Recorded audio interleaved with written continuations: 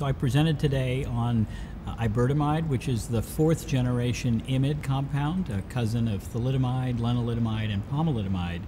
And what Iberdomide does that the others don't do is binds cereblon even more potently than the other ones do, and has different downstream effects on Ikaros and Aelios, allowing it to work to overcome the resistance of pomalidomide and lenalidomide.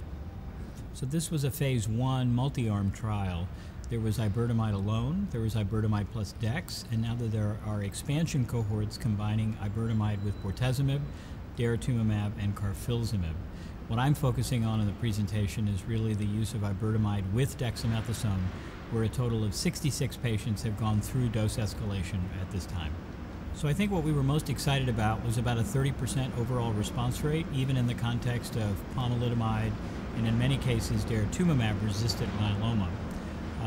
The adverse events were pretty well tolerated. There was only some hematologic toxicity, and in general it looks like it's tolerated better than many of the other IMiD class of drugs that we've used.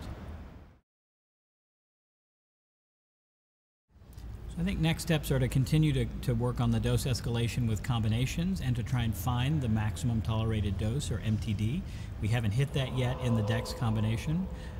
And then again, find the combination doses with carfilzomib, bortezomib, daratumumab, and potentially other antibodies as a way to try and figure out how to use this as a tool going forward. Well, I think this is really addressing an area where there's a huge unmet need in myeloma, and that is patients with pomalidomide and potentially dara and carfilzomib resistant myeloma. So the ability to get a 1 in 3 response rate in this patient population is very exciting and offers these patients new options.